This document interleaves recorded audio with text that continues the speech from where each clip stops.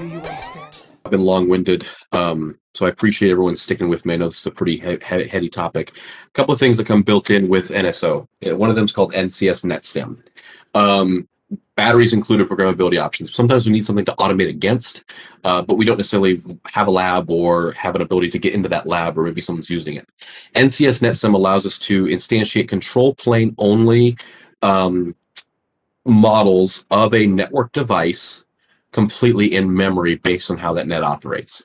So I can't connect these devices together, so it's not like a GNS3 or an EVNG or CML where I can connect those devices and pass packets. It's only a control plane representation, but it allows me to perform configuration using NSO against those devices without having a real device. So I can test my automations, I can test my services in a very ephemeral sandbox that I can create and destroy as needed.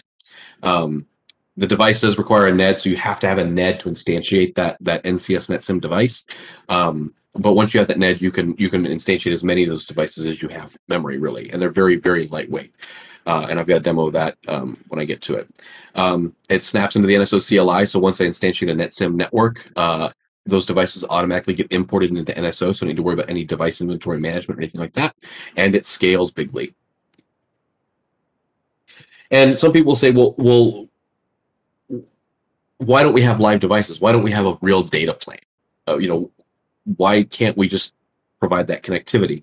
It's actually very hard under the hood, but even more important to the point, I love this quote, and it's this quote by a gentleman by the name of John von Neumann, who was probably one of the last great polymaths of the 20th century. So he not only dealt with number theory, but also dealt with real-life application of mathematics. So it was both the theory and the real-life application. And he had this quote that says, "There's no sense in being precise when you don't even know what you're talking about." And that rings very true, especially to me, when working and starting with NSO.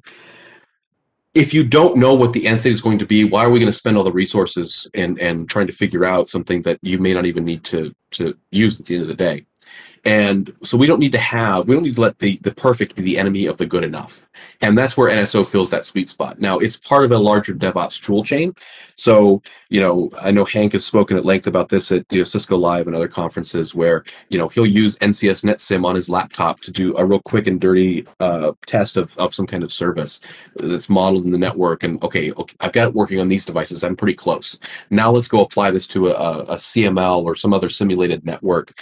And I can take those same services and apply them towards those real devices, but I've done all that nitty-gritty, that testing. And if I'm doing a large-scale automation, that's a lot of resources that could be consumed while I'm doing all that testing that may not need to be consumed. So really, again, like I said, this quote just sticks with me, and I'll repeat it probably until I get tired of automation. But that's the whole reason for NCS NetSim. It's just a way to do some quick and dirty testing and validation without having to have access to a real lab. So I'll talk real quickly about services, and then I can jump into the actual demo itself. So when we talk about services, there's a lot of different ways that we can interact with NSO. There's no right or wrong way. Some people stick with the CLI, some people want to go API, some people want to use the web UI. There's no right or wrong way. It's a platform. It's a really awesome automation platform that you have to build a lot of it yourself. There is the concept of templates. So when we build templates, you can create a top level. This is what I want every device to be. So you can onboard a device in the device manager and apply the template that has, I don't know, things like ccnp, DHCP, sorry, not DHCP, DNS settings. Maybe you've got some specific syslog trapping, AAA configuration, those kinds of things. You can do that with a template and just apply it directly to a device when it's onboarded and be done with it. It's a way to automate a lot of that top matter, that infrastructure management piece that, everyone's got that text document says, oh, copy and paste this on a new router kind of thing. You can build resource-facing and customer-facing services, and you can use actions. And we'll touch a little bit on each of those later. So generally what happens is there's three stages, and I know this is highly idealized, but there's three stages of NSO engagement. Network engineers are going to start with, how can I automate some of the tasks that are error-prone? How can I use a single CLI? How do I get those goodies, that configuration rollback, snapshotting, two-stage commit, being able to operate on multiple devices from a single point? They're going to use that CLI and basic automation of templates and things like that within NSO to get immediate value out of that. Once you get to that second stage, you're talking about how can we make this how can our ops and provisioning teams use this? So instead of having to have the ops team or the provisioning team, come in, interacting with those teams, oh, we need a new server, or we need a new X or Y, and having to open a ticket with the network engineers working on that, and then having them apply the configuration, we can start making things that are there's specific ops services or ops scripts that can be run to simplify that task and minimize the amount of ticketing going back and forth. And again, because you've automated that orchestration, you've automated that assurance, and you know that it's going to work, it's the same every time. So you don't have those snowflakes. You don't have the data center melting down because someone made a bunch of snowflakes in there. The third piece is the service developers, and this is where you accelerate the time to market through very complex automations and developing your own services.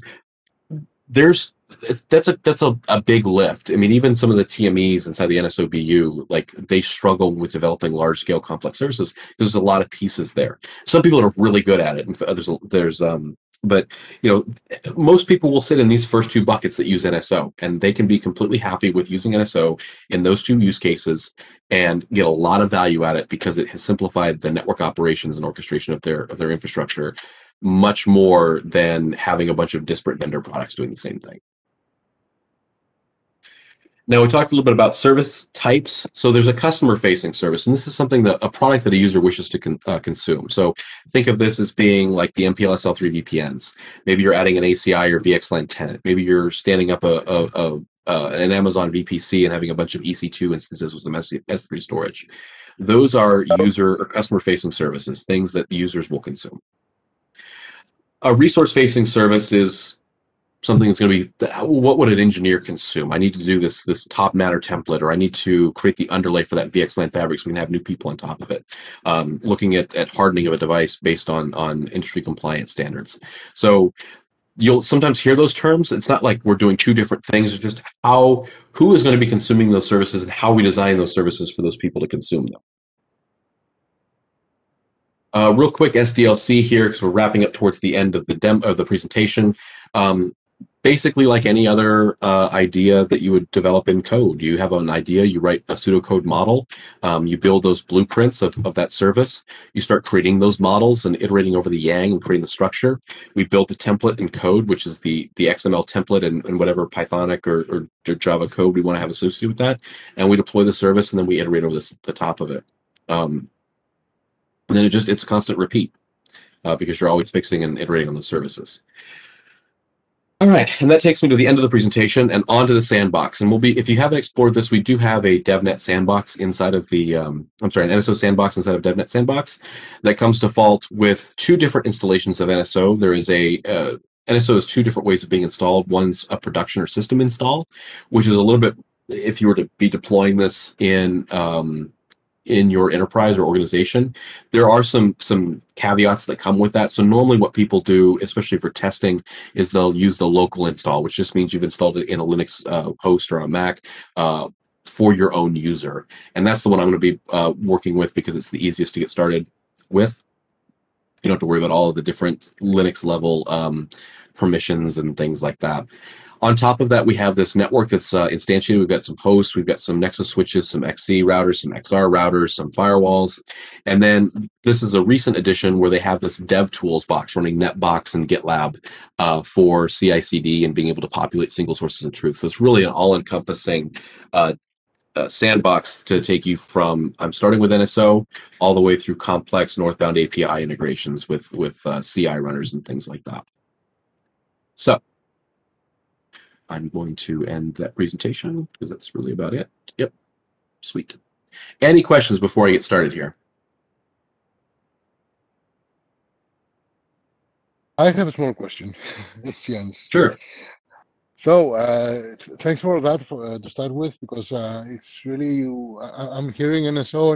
Amgen was the first that mentioned it to me, and I was looking for ways to do synchronize things with Netconf and Yang and stuff like that, and that was the answer that Amgen gave me, and so on. I was looking about it since then. So I figured it's a software package, right? But I never thought that the scale would be so big. So what I'm getting at is that you mentioned local Linux install, so that should be not too big, right? But on the other hand, you mentioned simulations and stuff like that. So how do those things go together? I mean, isn't this supposed to be big to be able to handle that stuff? Can you really do a Absolutely. I local mean, installation? well, What about resources? That's the question. well, okay, yeah. So, um, if you're just messing around with it locally, so I've got a bunch of versions on my laptop. It's just a standard MacBook, 16 gigs of RAM, that kind of thing. For basic tooling around, it's absolutely okay. Local install resources. You're probably going to run out of um, you're probably going to run out of time before you run out of memory for those kinds of things. Um, the dev box here in the DevNet sandbox, I think is 8, maybe 16 gigs of RAM and a few cores. So again, it's nothing beefy. For local, for playing and tootling around with it, not a big deal. Now, if you're running a big service provider style installation, there's a lot more involved with that. You're going to be running a system install, and there are rough sizing guides. But the NSO being a bare metal install on top of Linux, with all the clustering and databases and things like that. I mean, we're talking for large scale installations, a cluster of 3 to 5 UCS C240s with lots of cores and memory.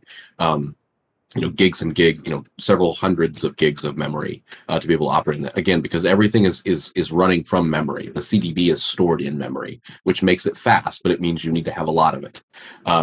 So the software itself can scale, but you need to make sure you provide the underlying platforms that can scale with it.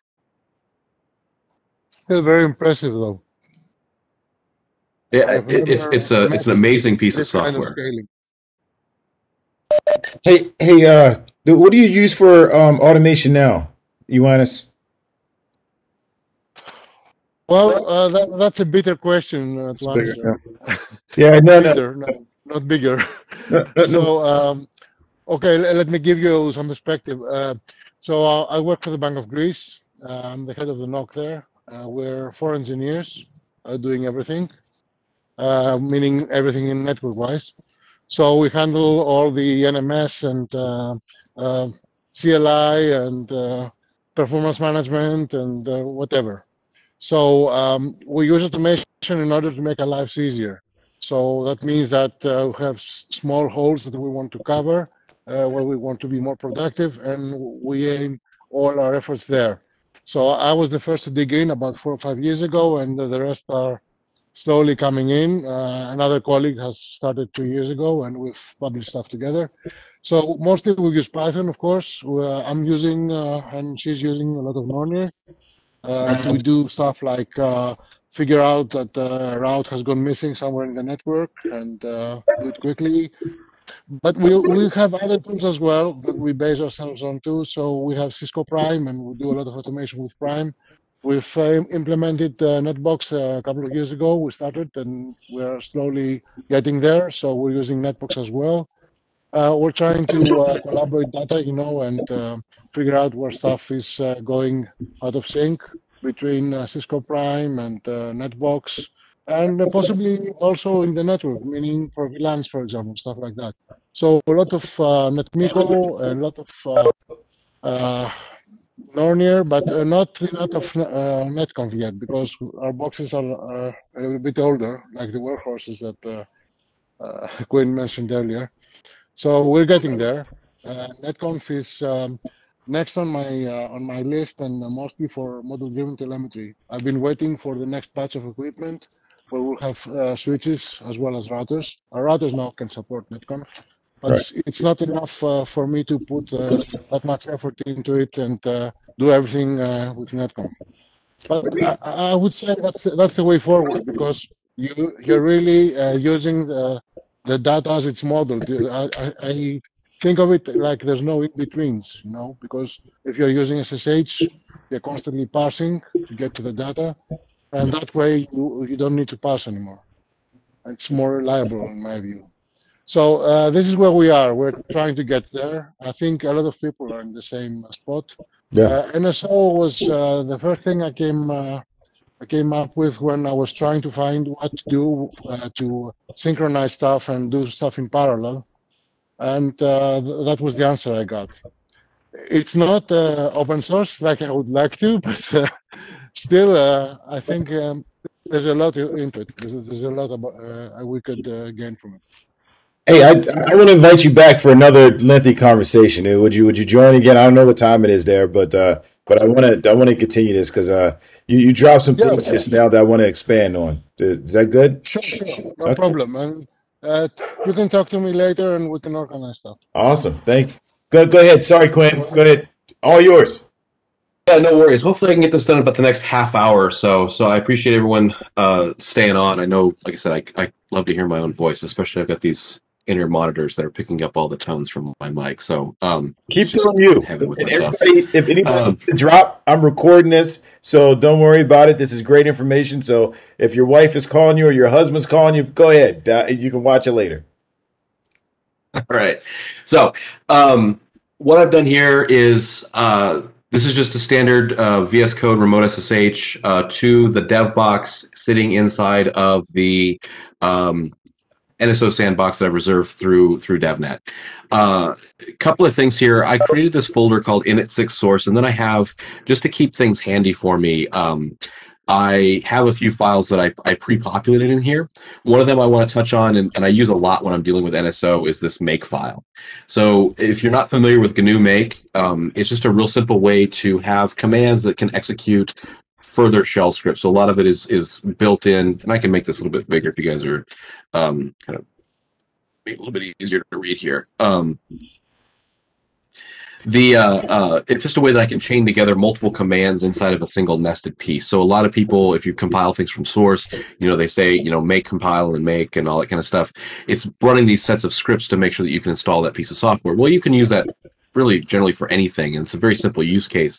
But I always forget the string of commands to do like NCS setup and copy in all my packages and make sure that I've got the neds in right and that I've declared the netsim directory appropriately. I have one for cleaning, so if I need to remove the package or remove the state of the system and start over, I can do that.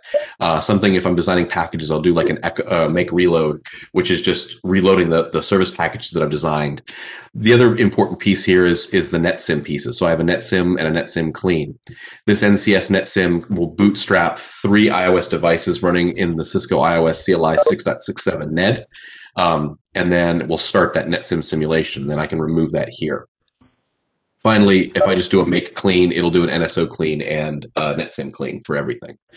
So I have this up and running, and the first thing after I get into this is I'll get into the netsim. So I've already pre-run this. So if I do NCS netsim is alive, you can see I've got those 3 devices that I've instantiated per my make file, and they're up and functioning. We can also do an NCS netsim list, and this gives me the information. Pull this over a little bit of those instances of the netsim devices. So for everything that I instantiate with netsim, I'm given a netconf port, an SNMP port, and a CLI port directly that I can communicate with that host. So I have full northbound reachability with that netsim, that virtualized control plane only model sitting on this box right now. So it gives me a lot of flexibility, not only to use NSO to build this, but to do other things with it if I need to. And most importantly, if I do NCS netsim CLI C iOS, and let's do 0, I have just dropped into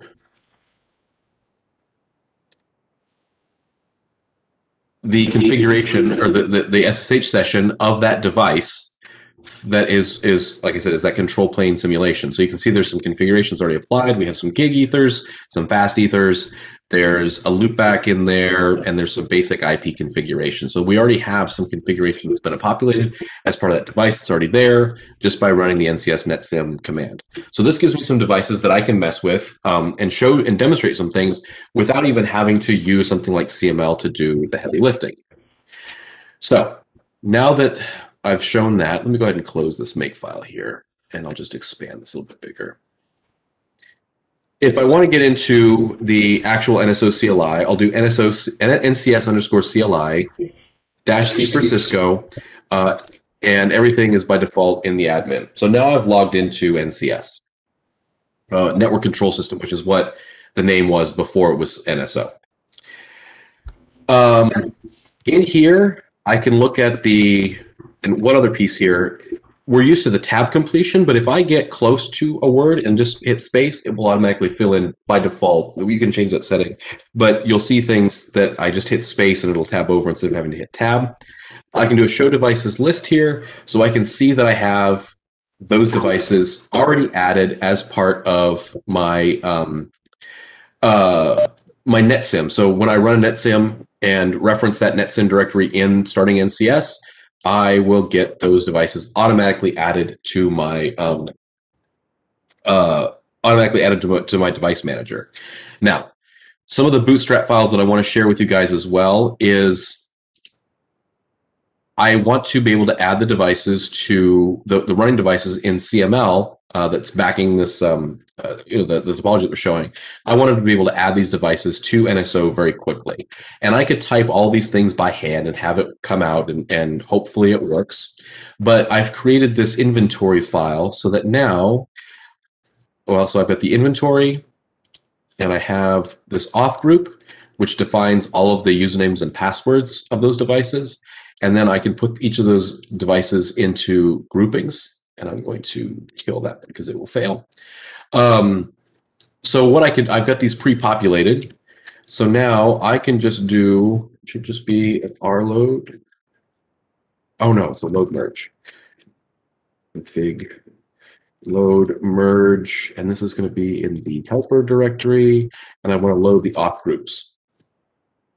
So now I've just taken that file, and because NCS is operating on top of the Linux operating system, I can do file operations in this utility. So what I've done is I've just merged that auth group configuration into the running scratchpad of NSO. If I do a show config, you can see that it's created this, but it has not applied it yet.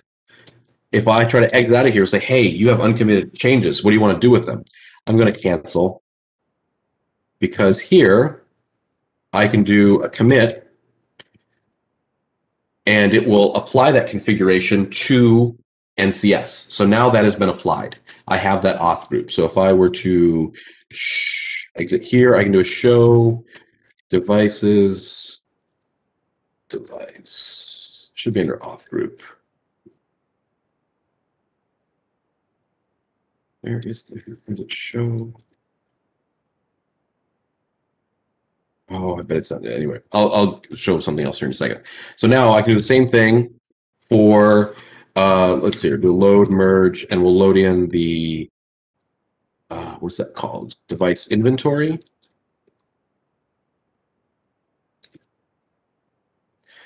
So now you can see that I've got each of these devices loaded up. They've been added into the scratch pad. If I do a commit here, takes a second and exit. If I do a show devices list, you can now see that I've got each of those devices added into my CDB. From here, I can do a devices sync from. This is going to pull in the configuration of all of those devices as it's sitting on or as it's running right now on each of those devices instead of CML. So it's going to go out, use the SSH, connect all those individual devices, pull those configurations down. So once they're added in and I do a sync from, they now have a snapshot in the configuration database that I can use as a point-in-time reference. So if anything breaks, I can roll back or roll forward or do whatever I need to. So after you execute it, after you execute a config change, do you have to do that config sync to make sure that you have their updated configuration? No, so once if I do all my configurations through NSO, it's automatically synced. Yeah, okay. They're always kept in sync. If I do a change, what I was going to demonstrate next here, in a second actually, was making a change on a device without NSO and then showing what that looks like and then rolling back or rolling forward.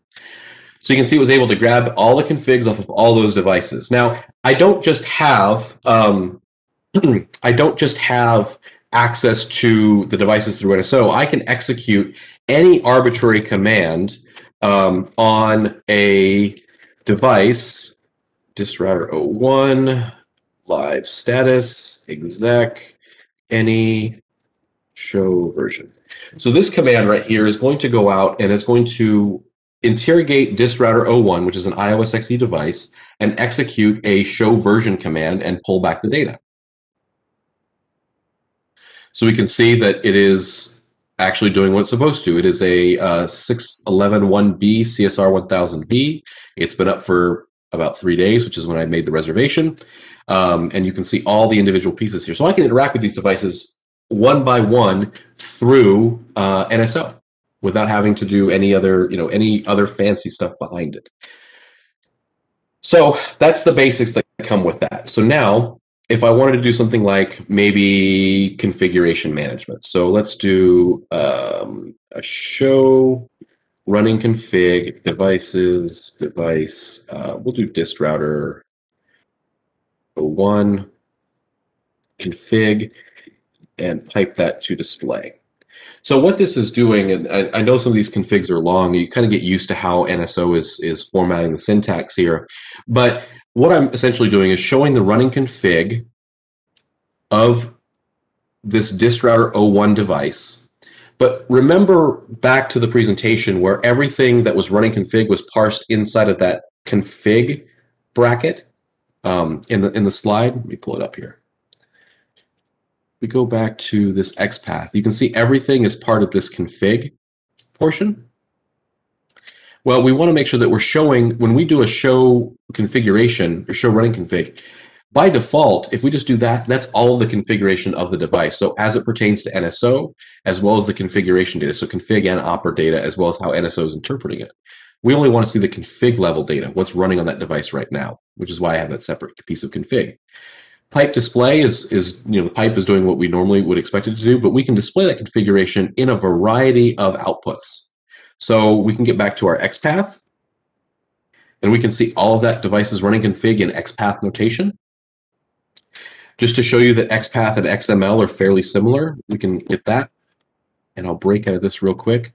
Here's our iOS, or here's our namespace, which is that URN iOS. Hey, goes back to what was in that presentation, that slide there. And we can look at this hostname piece. So we have this hostname that's ensconced in devices, device name, config, and then hostname. Well, let's go back up to this piece here.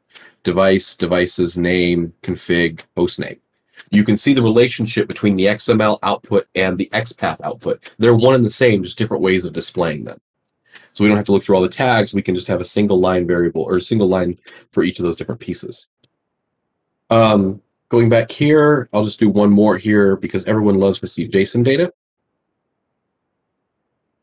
This is fully parsed configuration data as NSO sees it into JSON format. So we can see that it's using this tailf ned cisco iOS, and here's the different pieces of all that. So it's very much parsed into key value pairs. Hey, here's our domain name, viral.info. Well, if we go back to the running config, that's been parsed, that is viral.info. So now you have this key value pair parsed JSON that you can use to extract as well. So it's done all this parsing. As soon as we imported that configuration, it's done all that parsing just like PyATS would, but it's doing it in NSO itself. So we have a pretty cool way of displaying all of this configuration. Now what I'm going to do here is, that's what I was going to do. So let me open up a new terminal window here. And I'm going to SSH to that, that router that we're working on, that distrouter 01. So if we do show run and include NTP, there is no NTP configured on that device. Oops. If we go back to this NCS CLI here, say I want to add an apply a configuration of an NTP server to that device. So we'll do enter config mode. We'll do devices, device, distrouter 01, config data NTP server 10. So that configuration is there. If I do a show config, it has not applied it yet, but it's sitting in the scratch pad. Now, the other cool part about NSO is I can do this thing called a commit dry run. And this is going to say, can you commit this to the device? Is this syntax going to work before you commit it? But don't actually do anything. Just make sure it can be accepted. We can look at different out formats of this data. And so we can look at this as a CLI output, a native output, or XML. The XML is important, and I'll show why in a second. So from a CLI perspective, this is what's being added to that device, how it's looked at from the NCS CLI, I should say. If we do an out format of native, this is going to be what would be configured on the router itself using Cisco CLI. But we can out format this in XML. And this becomes important because as we start building our services, we want to make sure that our names, we align all of our XML in the correct way for our templates. So we can display this as that XML data that's going to be sent to the config database, just like we would be if it was we're using a netconf session or something similar to that. So we know, let's do a commit. So we know each of these is working because the commit dry run is working. So now if we hit commit,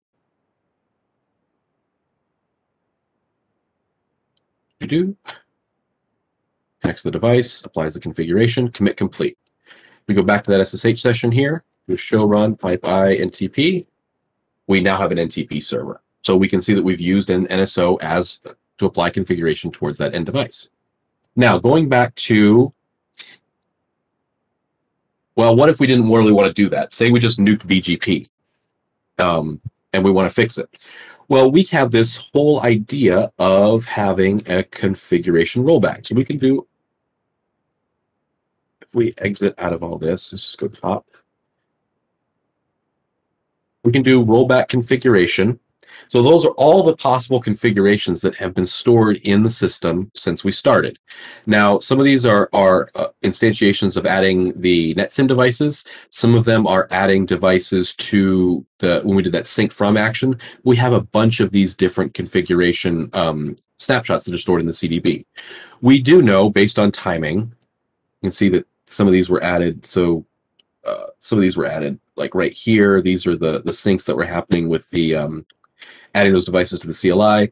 We know that this is that change that we just made through NSO. So we can either do 10016 or we can just do configuration rollback or rollback configuration, hit enter. So now we've applied that configuration to our scratch pad inside of NSO. We can do show config. We can see that it has said, well, in order to get us back from what the configuration was that we applied, we have to enter a no. It knows that because of how the net has been designed. So this would be the configuration that would be applied to that device if we want to apply it. Well, let's do a commit dry run. Okay, everything was good. And we can see in this universal diff style, in fact, if we scroll back up here, we can see that those pluses were things that were going to be added as part of that configuration change initially. Now we can see that they're going to be removed. So we have a diff style syntax within NSO to say what's changed and what hasn't. All right, let's commit it. Commit complete. We go back to our session, and it's gone. So we've rolled that back all the way through NSO. Now, what happens if someone like Derek gets a wild hair and says, "I want to configure an NTP server because I needed it there, and I'm going to put it back, and no one can tell me otherwise." So he goes in and configures an NTP server, and just for grins, we'll keep this at 10.999. Okay, so if we do a show run, we see we have an NTP server. Nothing fancy there.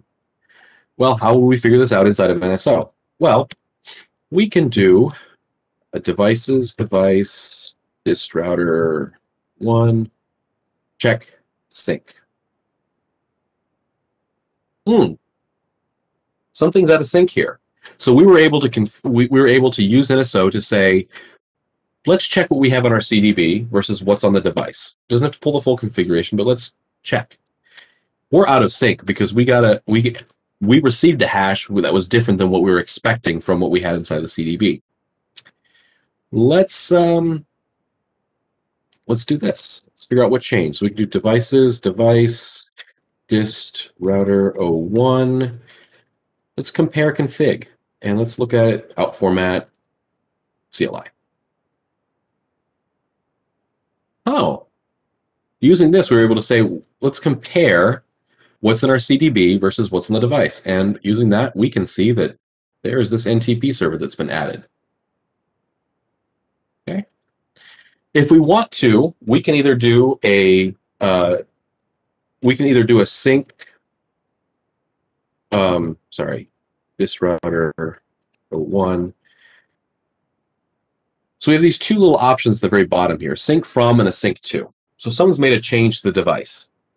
We want to make sure that we either say that's a good change, even though they didn't do it through NSO. We wanted to make sure that it's applied to our CDB. We can sync from, just like we did earlier, where we're going to pull that configuration in and sync it into the CDB, so now we're back in sync. Or we can say, Derek, I told you, no NTP servers, and we can do a sync to, which is going to synchronize our currently running configuration inside of the CDB back to that device. So if I do a sync to, you type it.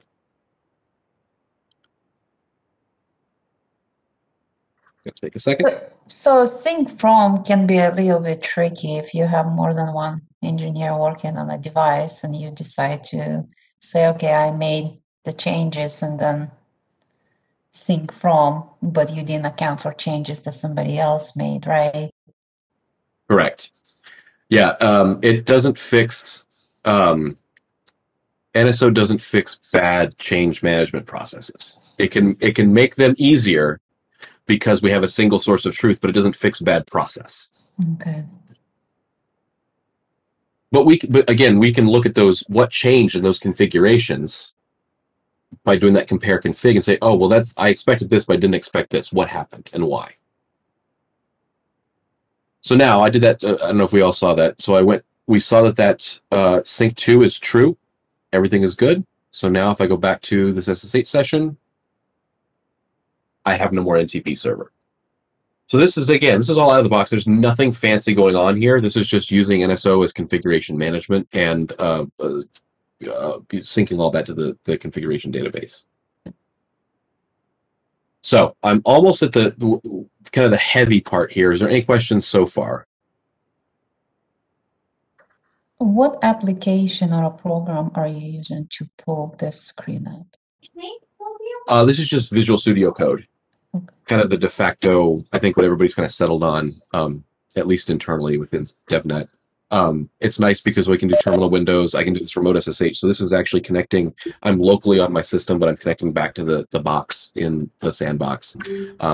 As Git integration, I can do things with, syntax highlighting and all kinds of really cool stuff. This is it's Visual Code, right? What's the name? VS Code? Is that what it is?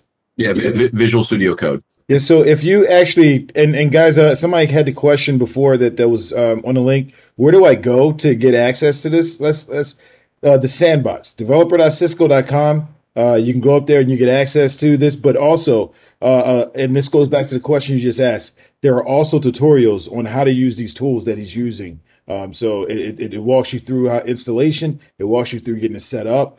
So please, developer.cisco.com. Go ahead, sorry, Quinn. Back to you. Yeah, no worries. We'll get to this last piece here, and this is really what I want to show is the power of NSO. So I talked a lot about services, and everyone, well, what is a service? So let's start with a standard freeform NTP server service. I started off with this Yang, and this NTP freeform service is just saying, okay, we're going to give it a namespace here with a prefix. I'm going to import a couple of types of INET types to make sure that I do handling of things like IP addresses and things like that. And then I also want to make sure that I import this, and this import prefix is basically importing those Yang models. So there's this INET types, which allows us to do like IP address validation, gives us IPv4, IPv6, that kind of thing. So I don't have to write regexes myself. And then this NCS gives us Yang models that we can use to interact with NSO. So what I started is I've just created this NTP service, and I've using this entry point and things like that. We don't need to worry too much about this. But what I've said is I want to have that NTP server have a name, and that name is of type string. I'm going to reference the device that I want that NTP server applied to, and that's done through that NCS pathing that we saw earlier. So that's that NCS devices device name, which we saw earlier in the XPath, right? So we had devices, device name, and then in brackets, we had the device name. Like that this leaf ref gives us access to that namespace because of the NCS importing that I did above. And then finally, I want to have one last leaf that's just called NTP server, which is of type INET IPv4 address. So I'm just saying, when I enter this, I'm going to call it NTP freeform service, give it a name, a device, and an IPv4 address. That's all I've defined in that Yang model. Okay, so this is that form that I'm using to build my entry, my automation, my configuration. Step one. Now, how do we translate this from Yang model into workable CLI and being able to apply that configuration towards a device? We do that through creating a template. So just like I talked about with netconf having that XML reply, we need to build a similar template for that reply inside of our service. And that's where that out format XML comes from. So what I did earlier was created this out format of configuration I wanted to apply. You can do the same thing through Pyang, but I did it through XML or NSO because it's easy. This is what that XML template should look like to apply an NTP server towards an iOS device. No disagreement there. I take this template, and actually let me make sure I have both the Yang and the template open here. This config template looks an awful lot like this XML that I generated. There's a few things in here. I've created a variable, so similar to how Jinja and Ansible does the double curly brackets, NSO uses a single curly bracket for variable name. So in place of the name, I've created that variable name called device, which, by the way, is the name of that leaf ref from my Yang model. I've taken that variable NTP server and replaced the NTP server IP address, which, by the way, is the name of that leaf in my Yang. That's how those two connect. I take the inputs from my Yang model and apply them to my template XML, and then I'm done. Now, this is a simple service. We can add Pythonic logic on top of this if we chose to, but it's just a simple service. I didn't want to complicate the matter. So I've added my variables, and I'm done. I now have a config template and a Yang model. There is a make file, so once I build my Yang model, I have to compile it. And once it's compiled, it has to be put into the packages folder of my NCS instantiation. That's called NTP freeform service. Let's use it. We're going to go to config. I'm going to do NTP freeform service. Boom. I've already created my CLI. It says, no, there's no help here, but possible completions name string. So let's just call it test1. Now you can see I have some basic package stuff that comes with part of NSO, but you can see the reference to the CLI that I have here. I have device and I have NTP server. The CLI flows down from the Yang that I've created. So let's say I want to apply it to a device. I have the completions because I've referenced that inside of NCS or I've referenced in the Yang to call the device list from NCS. So I have all the devices in my device list that are populated. Let's do dist router 01 because I have that NTP, the SSH session there. Now what's left? Okay, NTP server. IPv4 address, 10.8.8.8. Enter. Okay. I've now gone out of that, so I'm just going to head to the top level and do a show config. Now this looks different than what it was before because I'm not iterating directly through NCS's CLI. I'm doing this through the model or the service that I've created, so that looks a little bit different. If I do a commit dry run out format CLI, this is what is happening inside of NCS. I'm going to be working through this configuration. So this is a config that would be applied towards the local node. And here's what's stored in my service manager, my CDB for the service manager here. if I look at native, what's going to be applied to the device, which we would expect that distribution router with that data for that NTP server. And then finally, just for completeness, let's look at XML. You can see that this XML, aside from this where we're talking about the NTP freeform service namespace, looks exactly like this with those variables filled in. Quinn, can I ask you something here? Sure. Okay, so I'm looking at the left side, and this seems a lot like something that someone would have to apply to if he wanted to do everything with netconf and Python, right? So it's essentially, let's say, the same model that one would use. But I'm noticing that on the XML namespace, there's sort of a URL type of address which points to um, TLF. So this is essentially NSO, right? It's a model inside the CMDB of NSO, right? So on the right side, you pointed at the native earlier. So this is essentially another kind of a native model, right? Only this time you're using NSO and not the device itself, but it's translated one per one, right? Yeah, so a couple of different things here. To answer the namespace questions, we can have nested namespaces. So yeah, this is because I have to reference the NCS namespace to get to that device in my device listing. I had to reference that top level NCS namespace, but then right below it under the NTP, you can see that we're referencing the iOS namespace. It's like so I can have multiple a layer on top of it, right? Correct. One So layer is that's NSO and the devices are one layer lower, right? Yes. So that's to answer that piece. Now this native piece and things like that, all that NSO is doing, NSO thinks of everything in the construct of XML or XPath. All that configuration data is stored in XPath.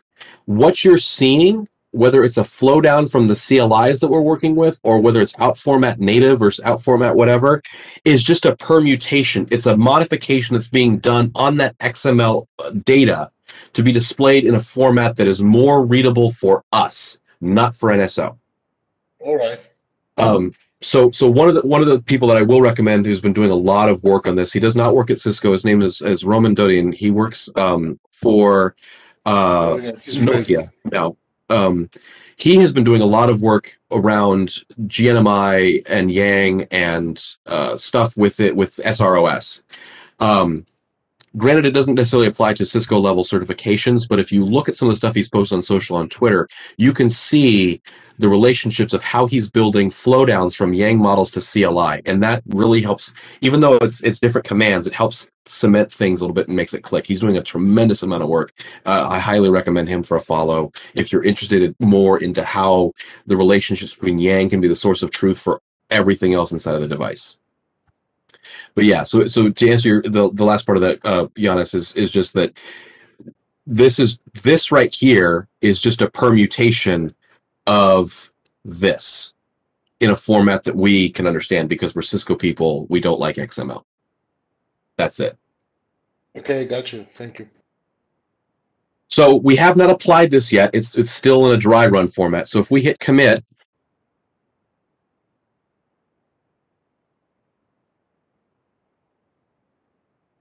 and we go back here, as long as we haven't timed out, boom, that's been applied to the device. Now you might say, well, what's the difference between a service and actual configuration inside of NSO?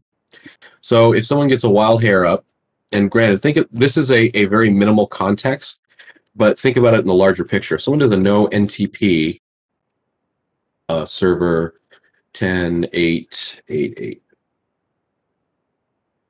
and we can verify that it is in fact gone. I'm going a little off out of memory here. So if we do service,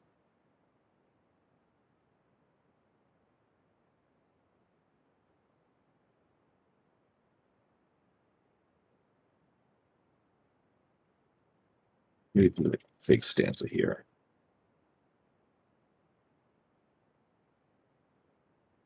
services, check sync. It's saying it's out of sync. If we do a sync from, when did we do that? Oh, shoot, didn't want to do that. Went too far. We do a devices, device, dist, router, 01, check sync. We can see that we're out of sync, but we are able to do a redeploy here, and that's what's the important part. So if we were to do a config, we could do a service. Let's see, was it service?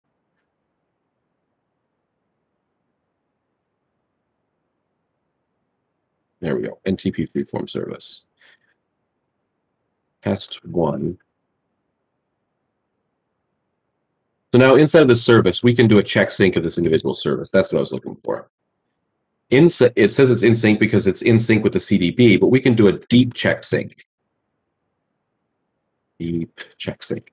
What this is doing is seeing, does that service live on the nodes in which we've applied it?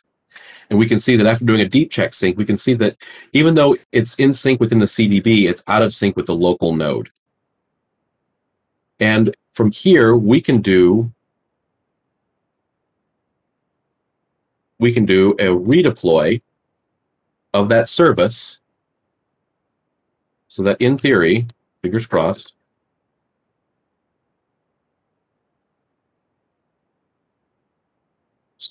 what's going on?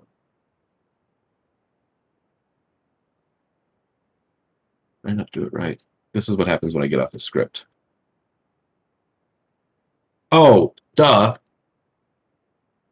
We should. Nope.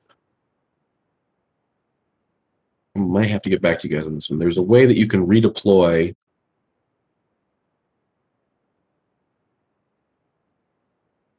it a reactive redeploy?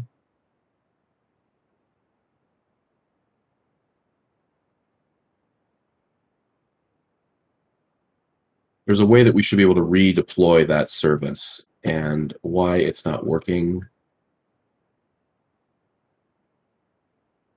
I would need to think about that. But the idea being here, and I know I failed miserably on this, is that if a service is out of sync, we should be able to take that service and rerun that command to redeploy the service against all of those devices. So it'll check where we're in sync and then be able to apply that configuration to that device. And why those redeploy, there's got to be a CLI related thing that I'm missing. Drive.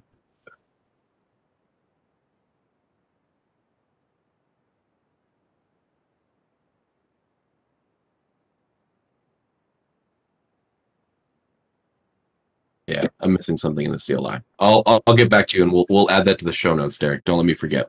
The last piece of it here, and where I want to show the difference between the difference in how we build our Yang, is now I've got this NTP service called a list service, and we can see that we've got something very similar here. But in this case, I've got the name, I've got the name of the service that I want to apply, I have the leaf devices, but I've done this enumeration. So this region that you're in, I've created 3 enumerations in there: Americas, APJC, and EMEA. Those are the 3 options that you can choose from your region. Seems simple enough. Now, what I've done here, and this is where the template can get more complex in the logic, and then you can add even Python on top of that, is we see the same idea where we have this device referenced, and then we have this NTP namespace, but I've done some conditional logic here that says if region equals America, then commit this IP address. If region is APJC, commit that IP address. And finally, if region's EMEA, commit that IP address. So now what I've done is I've configured logic, business level logic. Maybe I don't need to know what my different NTP servers are per region, but I can build that so that all someone has knows, oh, that router's in EMEA. Apply this NTP server. Okay. So if we go back to the top and we do NTP list service, and we'll call this test 2, We can see the same. We have the device and we have region here. So we'll keep this on dist router device, dist router 01 region. You can see I've got 3 possible completions: Amir, APJC, and Amir. So let's do APJC. That's good. We're going to hit enter. We'll go to the top and we'll do a show config. And see that we're applying that configuration there. What happens if we do a commit dry run? And we'll do out format. Now we'll just do commit dry run. We can see what's being applied here. We can see that even though it's referencing that APJC region, it will actually apply that IP address towards the local node. So if we commit, oh yeah, oh, that's what I gotta do. I gotta do,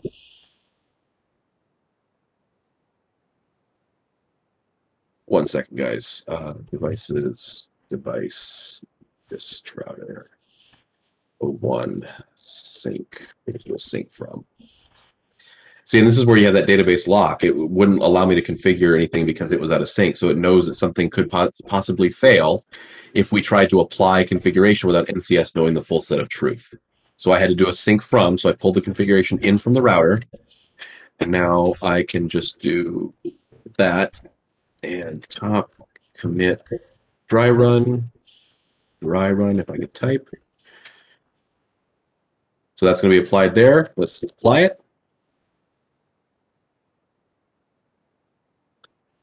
And here, you can see that we've applied that in TP server. And we can also, if we wanted to maybe undeploy it, we could do a no NTP list service test 2 and do a show config, commit dry run.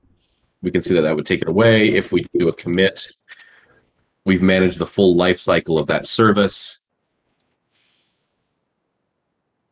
with NSO. And I know that that's a simple example about having just an NTP server. But if you think about that service having multiple touch points, multiple devices that you're configuring, the fact that I could undeploy that service from all those at one time without having any hanging configuration, no leftover firewall rules or stuff on a router, it's a pretty powerful thing to think about. So that's kind of the linkage here between, why we worry so much about XML and XPath and a basic flow down of creating a service from XML and YAG, and how you can shape what you care about. And that's the important part. NSO is providing the abstraction away from the CLI. So I can put whatever I want to. Like I was demonstrating here, I don't need to worry about NTP servers. I can just say, what region are you? And that's what I care about, and have the configuration being applied the way I desire. Okay. And that's it. That's all I've got. Does anybody have any Thanks questions? for spending 2.5 hours with me. I loved it. I enjoyed myself. Hey, any questions? Anybody have? So this is Abdel. Hi, Quinn. How are you? So I have a second question. With my experience with NSO, it used, or maybe I don't know if it does it right now, but there is no mechanism for feedback of the commit is successful, or if there is any errors in committing in the device itself.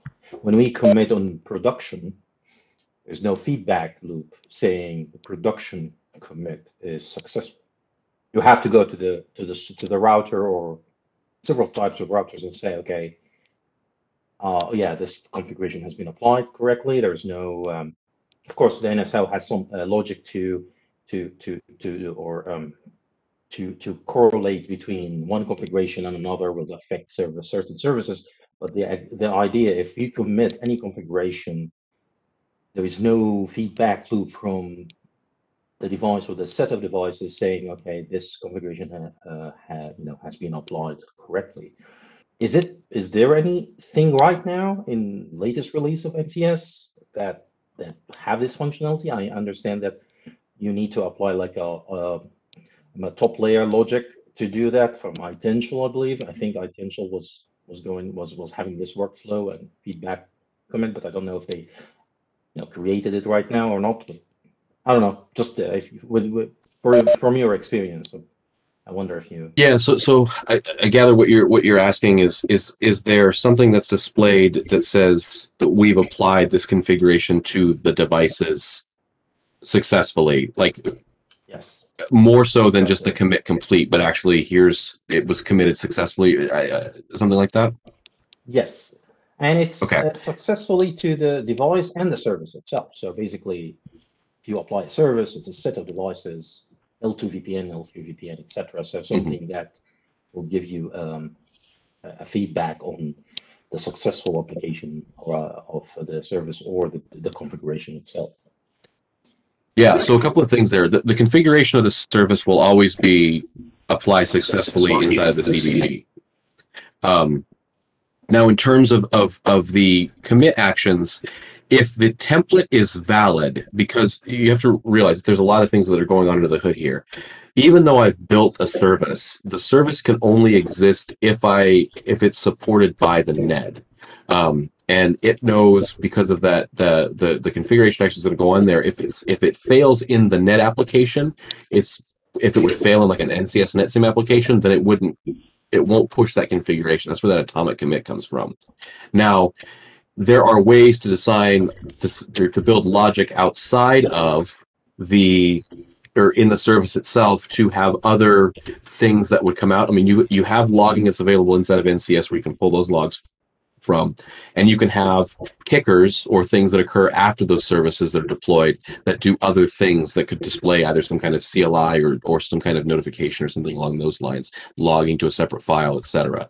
So in terms of, is there something natively that says update production successful devices configured, that's not there in NCS, but it's because of how it's built. You could either do that yourself as part of the logic of the service, or you could just tail off a couple of logs and show that it was applied to these devices. I think if we were to enable logging, there'd be like I think it would be probably in this ncs.log, but you could tail it off to another set of logs for device configuration, like a device manager log or something like that.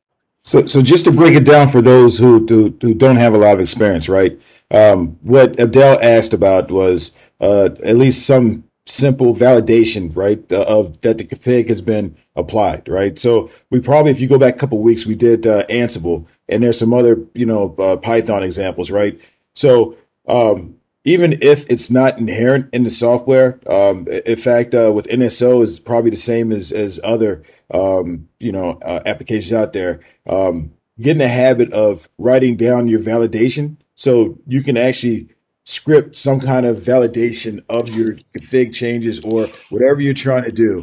And that's a very important step of it. So if your tool doesn't have that, you can actually just write that. But that's essentially is what Abdel is asking Quinn for, right? Validation, right? Validation that the work that you scripted out has been done and completed successfully, no errors. Or if there's errors, show those errors. So I know there is also a part of NSL deploying or provisioning a service is based on the atomicity principle of all or nothing. So basically, if the service is deployed or it's not deployed, basically, if one device is has it's down, or there is a flapping WAN link, or there's something that is like a firewall in the between that actually preventing for deploying that service on what particular router or particular switch or whatever the device we're talking about in that within the scope of that service, the deployment won't happen in general of the service, but it will if every device is reachable, and the service will, the deployment itself. This is one aspect that will maybe from the admin point of view will assure him or her that the deployment has been successful. I was, when I was deploying NSO and working with one of service providers, that it was a raised question around, okay, because this is only a provisioning engine, is not it doesn't have any mechanism to check the status of any device. So that basically it's just push the configuration. If everything is fine, that's okay. If anything is not working properly, this configuration introduced another problem in another service. It doesn't really, the NSO is out of that loop. It's just you deploy the service, it was successful. I don't care about anything else. So Right. anyway, sorry for the elaboration. Thank you for elaborating on that.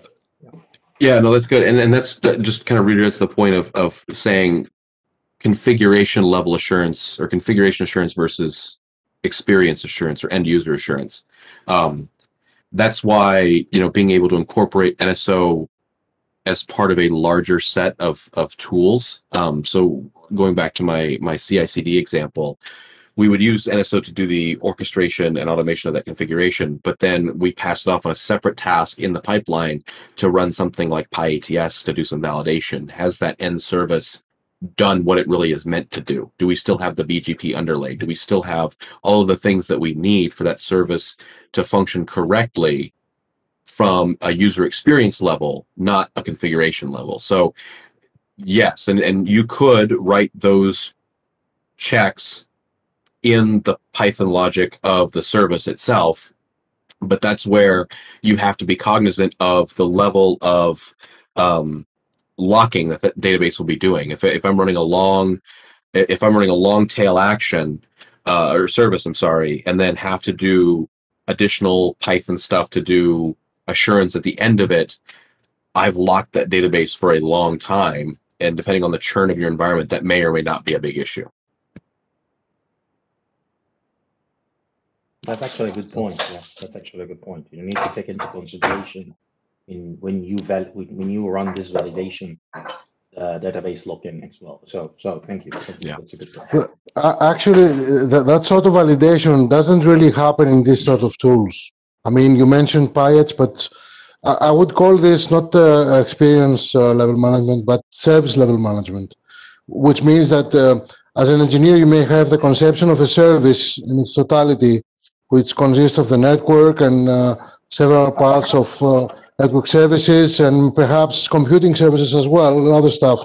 And you know that this whole thing is working when you're doing certain checks and you can verify it's working. This could be done with PyATS, or you could be using other tools as well, like nudges or stuff like that. But I think PyATS is in the only position, PyATS, sorry, Simon would be mad at me for that kind of pronunciation. So PyATS is in the only position to really write the logic of tests like that and really portray the stats of the network as a single variable. It's green or red, something like that. I don't think any other tool. It's not the fault of NSO on itself. No other tool that does this sort of thing can apply that logic. But you could perhaps write something that could use NSO to remedy that. So just example. Well, this actually goes back months and months, right? I think I actually had a conversation with Quinn. 2020 was a long year, but somewhere in 2020 where we start talking about I was comparing Ansible to NSO, and what Quinn politely told me is that why compare, right? There's use case for both of them, and they can complement each other, right? So that's why I changed my article and started writing ways to complement it. And this goes in another use case, right? You can use NSO. You already know from based on what he just demoed the strength of at least automation within networking and networking devices, right? Of NSO, but the other factors that play a role in your automated environment, orchestrated environment, what have you, would be the role of other tools that can help come in, like PyATS or whatever, that can do your validation for you, right? So you can leverage other things, but no one's saying that NSO is the end all be all, right? For network automation. There's quite an ecosystem out there that now watching. I mean, I can honestly say that I've done a lot of test cases with NSO. Nothing really expansive, right? And I haven't deployed it in a production environment. But looking at this example and looking at how Quinn just explained it all, you guys can, and comment if you get, but you guys can actually see the strength and benefit of NSO and how it would be better at some things than most tools are. And that's understanding Cisco devices right off the bat. I was shocked at some point where he mentioned that the northbound APIs, where the software itself is based on, it's at the same level that you would enter with other tools like Ansible or REST API, essentially, northbound. Well, you can use your own tool to talk to this API. So you can do this at the same level that the NSO does it. So this really unlocks a whole lot of potential there. In fact, that pipeline use case that I keep talking about was pushing the configuration via Ansible playbooks to using the NSO module, which was just taking the YAML file and converting it to JSON RPC payload and sending it to a RESTconf URI. So it's all interconnected at some point. But because you have that northbound ability, you can either extend the capabilities and use NSO as part of a larger tool chain, or because of the engines underneath it, you can expand it inside of the, in the hood, I guess. Whether you want to build a logic in the service itself or in NCS, or whether you want to expand it as part of a larger pipeline and tool chain.